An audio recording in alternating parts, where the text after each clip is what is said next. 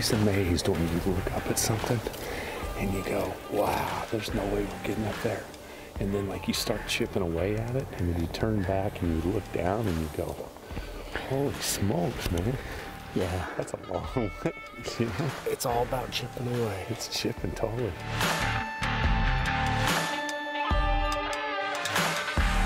About 2 o'clock in the afternoon, saw a buck down low. We circled around for about an hour, glass along the valley along the way, and kind of sit here till dark and just glass. We've got almost 270-degree view of some good area.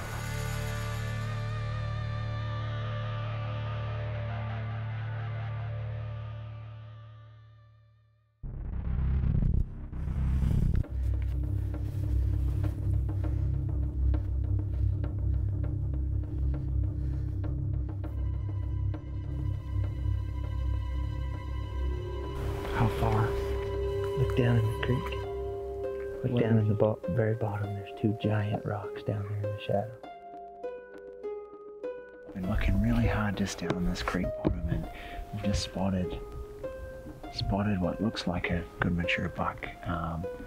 He's just by himself. He's in an elevated position. He can see a lot of country, and he's just bedded in the shade on the cold side. So that's exactly what we're looking for. 1,150 yards, so it's a ways there, and it looks like a mature buck, probably around the 9-inch mark. So we'll try and close some ground, get a bit closer. Is that his white buck? Yeah, just to the right of them.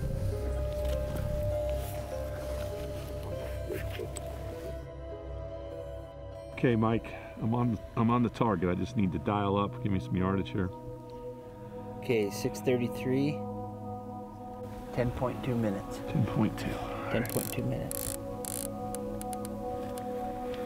All right, I'm at 10.2. Okay, no wind. All right, I got him. He's quartered away. I see the grass kind of in his, up around his neck. He's like chewing it right now. See him coming a little bit out, and he's starting to pick up it, right? Yep. Okay. Yeah, Just give it a nice squeeze. Okay. All right, here we go. Nailed it.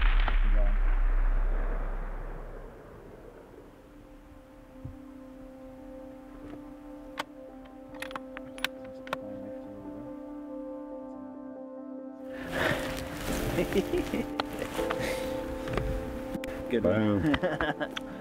Hey, that fog cleared out just in time. Huh? Man, the fog just kind of spread. Good job, man. Thanks, man. Popped out. Awesome. Good job. Thanks, bro. All that work, eh? That was a lot of work, bro. You know, it seems like the smaller the horns, the more work they are. Yeah. Oh yeah, tell me about it. Right? Yep. Yeah, that was cool, man.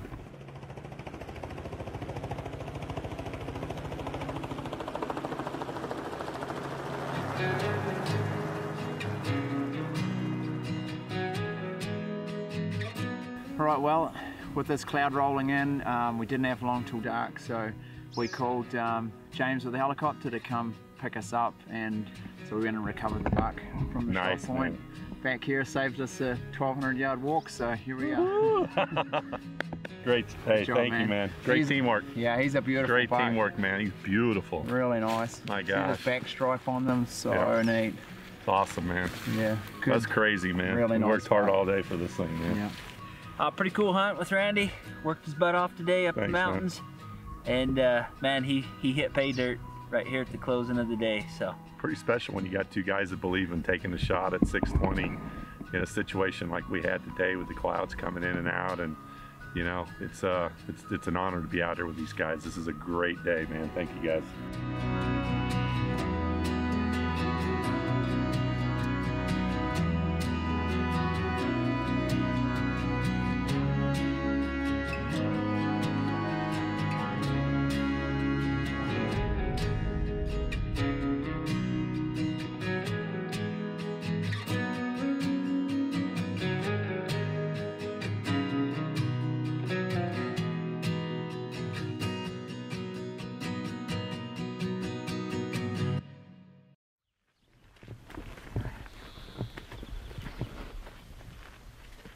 These boys have been seeing a pretty, well, they've seen 2 stags over here that they really got their eye on.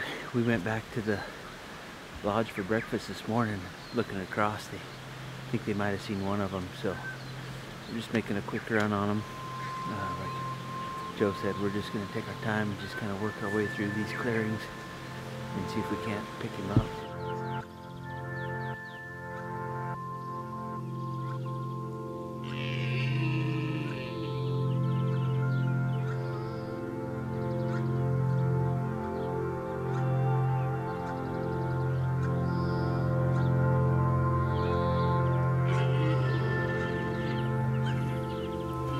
Back at it this morning, hunting the other side of the block. There's this nice big stag down there. I'm guessing 460, 480 inch, big crown, wide. Jeff really wants something with heavy, big heavy crowns, so it's just getting the right angle on the stag. He's sitting sideways to us. So it's sort of hard to see at the moment, but we have got time, so we'll wait. But yeah, don't regret it. The decision is whether to shoot or not to shoot. The decision is whether to shoot or not to shoot. I mean, even though this is a state type hunting, I mean, it's no Sunday school picnic. The stag that Jeff's holding out for. Sounds like they haven't seen him this year except for yesterday. So, and then this morning. So now he's like, well, is he gonna be out this morning, tomorrow morning, tonight? Or should I shoot this one? He's in a tight spot. I just don't want to be rushed come Friday and Saturday. Like, crap, I've got to get this. And then we don't see either of these two. Yeah, it's like, would you shoot that one on the last day? Oh, absolutely. Right. Plus, my kids would be so disappointed if I passed that thing up. Get up, look through the scope. Yeah, let's set it up down there. Because the scope's higher power, Yeah. and you'll be able to zoom in on them. Yeah, Get a let's closer look at them.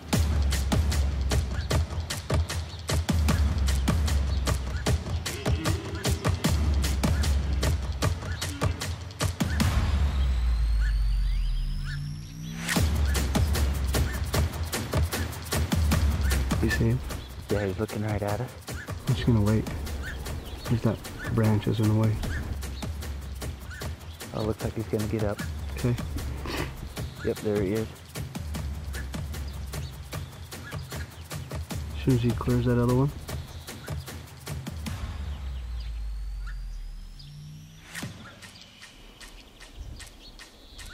Yeah. Ready? As soon as he steps away from that other one, sticking to him. Okay. All right, there he is.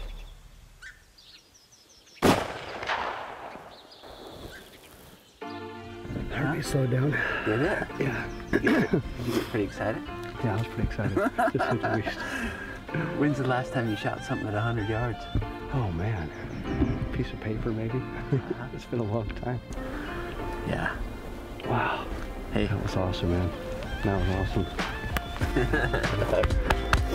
Good job. Cool.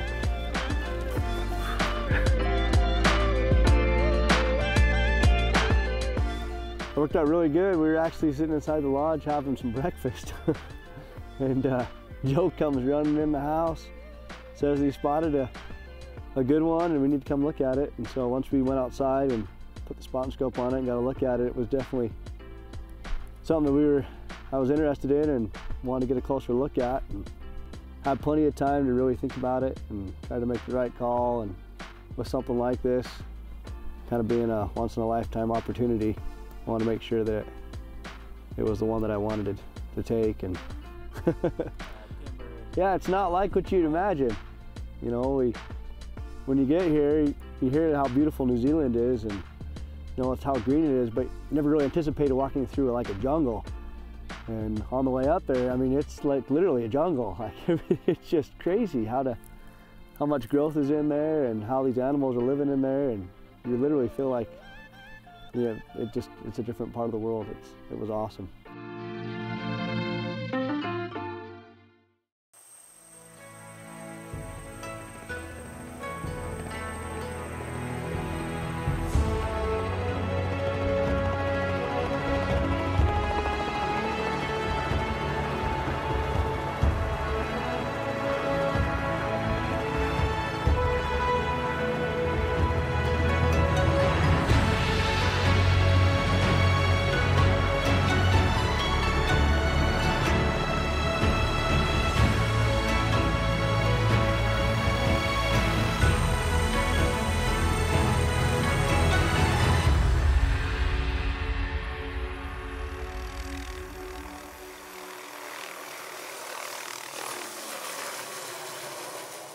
we flew in and got camp all set up, and we just ditched our bags and came up here on top of this flat rock, and we've been up here for 20 minutes and spotted a bull about 450 yards away, just in the thick bushes, kind of making his way up through there.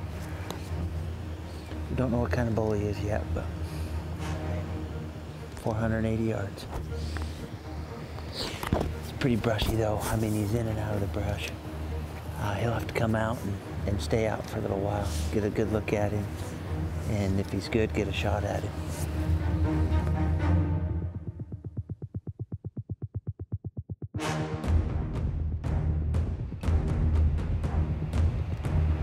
Right at about 485, 490 yards where he's going to clear. We've just got to be careful to shoot him in a spot we can recover him. That basin's all right, because if we shoot him there, we can recover him there. We don't want to lose him in this real steep stuff. But I want to get a good look at him first. He's just feeding his way up. He's going to clear.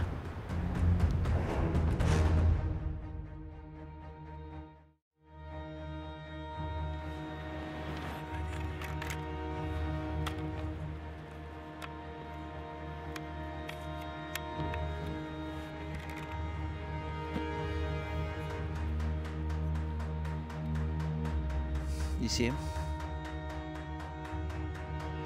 Mike, he's feeding up the back of that ridge and behind that hump.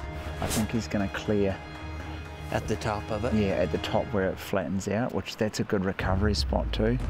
It's about 480. We should probably get an exact range and get it dialed for there.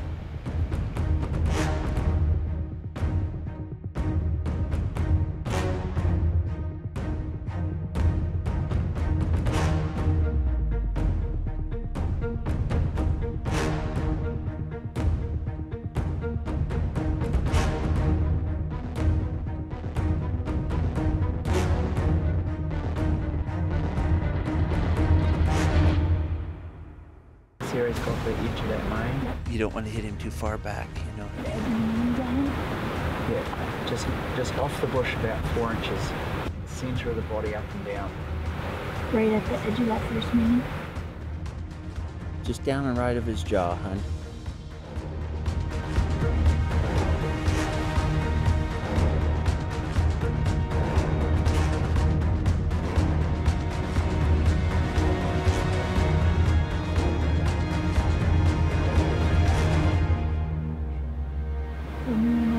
Are you ready? Yeah. Go ahead.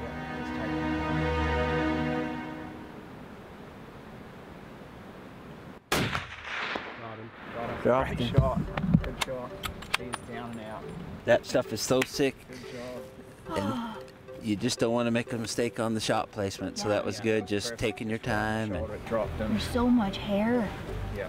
That's why we just had to talk it into exactly the right spot. yeah, good job, hon. That was perfect. He's a nice ball too. Oh. It's nice Is he? old, yeah. Freak, yeah. Oh man. Nice old ball. Hey, Beautiful, mate. good job, sister. It's crazy. We've been up here for what, 2 hours? Yeah. And it's just like, there was that little bull, then all of a sudden this bull pops out. I mean, that brush is so thick that who knows how many tar are in there. What you think? Oh man. First mountain hunt, First mountain hunt. couple hours into it. Yeah. It's Really, I think what we'll do, since it's almost dark, I think Zion said it best. It's really cool tonight, so I think we're gonna wait till the morning, get some better light, go up there. We don't want to be tromping around in that bush tonight, probably. Wait till the morning and go get him.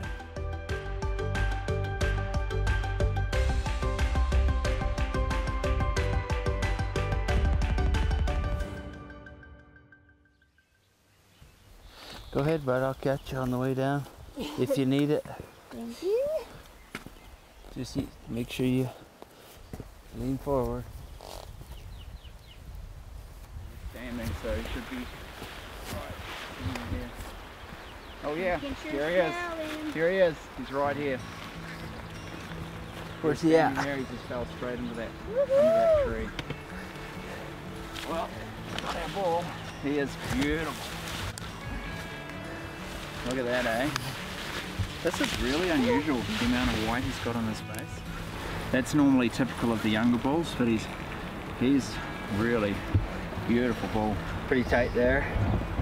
Good mass. Yeah, 1, 2, 3, 4, 5, 6, 7, 8.5 years old. 8.5.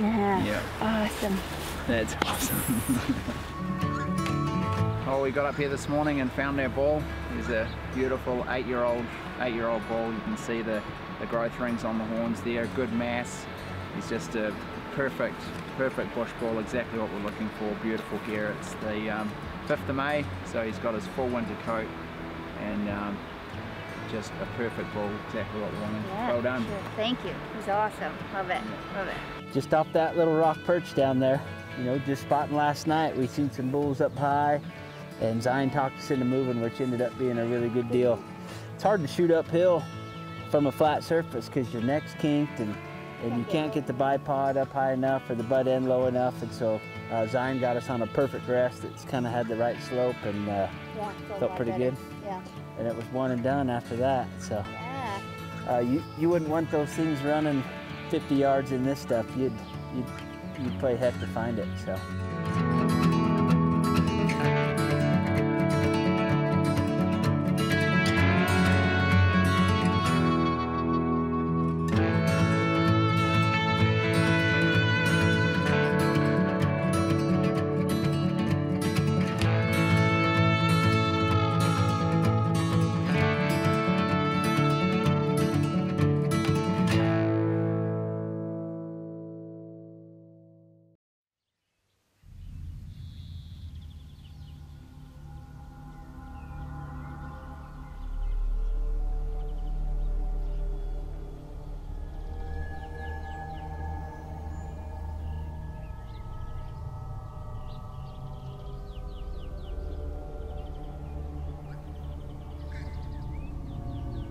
Well, the rain didn't let up. Back at it this morning, on the other side of the block. And we just get going and we bump a couple stags. One of them's giving us the stare down right now. We're just gonna let him feed off or move off and then mosey on up.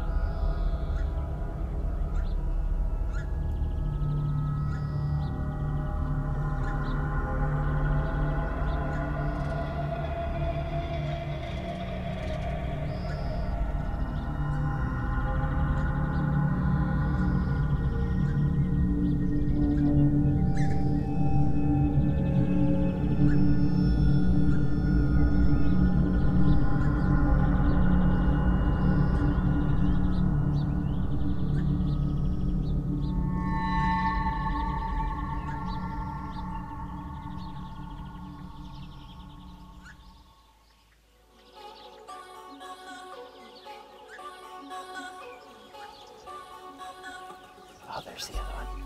Get down it.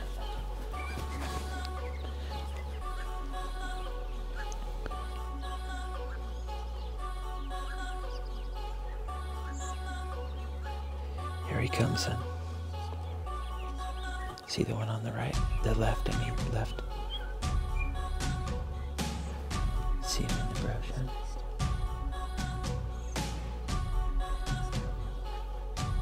That's the one on the left, babe.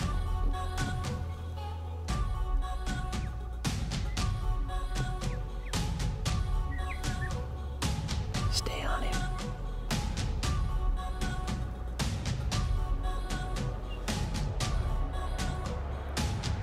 When he stops, take right there. Hit him. Nice shot. Nice shot. Right, Yep. down. Whew.